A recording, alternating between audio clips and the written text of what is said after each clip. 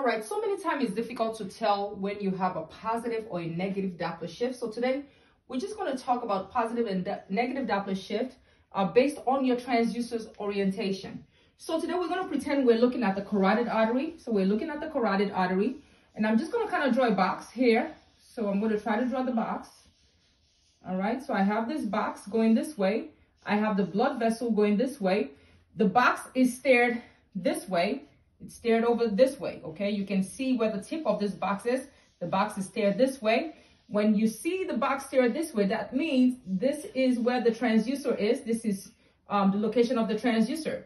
This is the carotid artery. This is the brain, okay? This is the brain, okay? So how can you tell if this is a positive or a negative Doppler shift? Now, again, you want to know that you are standing right here, okay? The box is steered this way because, again, you're standing right here. Box is steered this way. Carotid artery, blood flow is going towards the brain because this is the brain. Now, in this case, what you want to understand is the box is going the same direction as the carotid artery. So blood flow is going this way. The box is also steered this way. So this is a negative Doppler shift because they're going the same direction.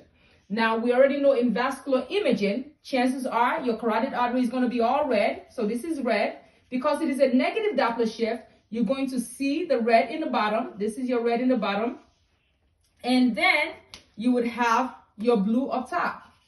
All right. So in this case, you want to think of the fact that, again, the carotid artery is going this way. This is the flow of your carotid artery. Your jugular vein, however, is going this way because it's going back to the heart, right? This is your jugular vein. So think about it. Your box is steered this way. Okay. This is the steer of your box. Your jugular flow is going this way. So that's why your jugular vein is blue, is up top, which is a positive Doppler shift, and your carotid artery in the bottom is a negative Doppler shift, okay? So that's one example. Now, let me draw another box. Let's pretend we're going to say this box now is going this way, okay? Again, excuse my drawing, okay? But the box is going this way. The box is steered this way. Box is steered this way. We're still looking at the carotid artery. This is your carotid artery.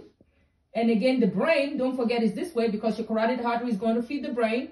This is the direction of flow, okay? So blood flow is going this way. Carotid artery, box is steered this way.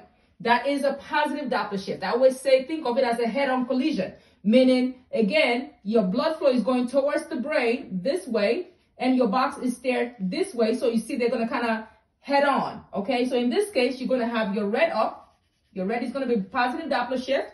And then in this case, your jugular vein will be a negative Doppler shift. So again, blood flow to the brain, carotid artery is going this way. My box is steered this way. They are going to collide head on, as you can see. Now let's look at the jugular vein. This is your jugular vein. I'm just going to kind of draw that down here. This is your jugular vein.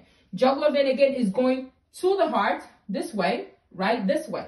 So jugular vein is going this way. It's going the same direction as your collar box. That's why it's blue and it's in the bottom.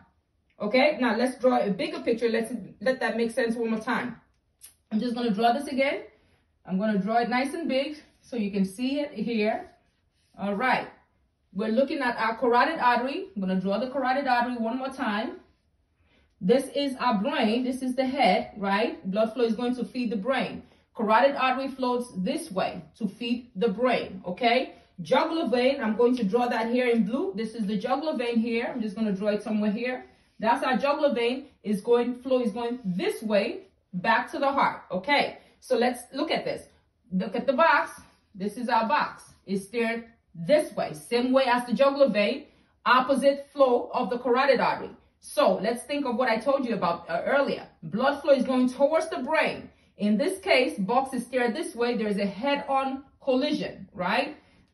Positive Doppler shift. Your carotid artery, when you look at your box here, carotid artery would be up top, red. And your jugular vein will be in the bottom, blue, okay? So this is how you can tell if you have a positive Doppler shift or a negative Doppler shift. This also applies for the lower extremities as well. When you're doing lower extremity imaging, so on and so forth. You want to look at the direction of your box and you want to compare it to the direction of flow. Is it going towards or away from the transducer? Thank you so much for watching, and I hope this helps you in identifying positive or negative Doppler shift. Also, I have Vascular Technology Made Simple. It's available on Amazon also on divinescanning.com.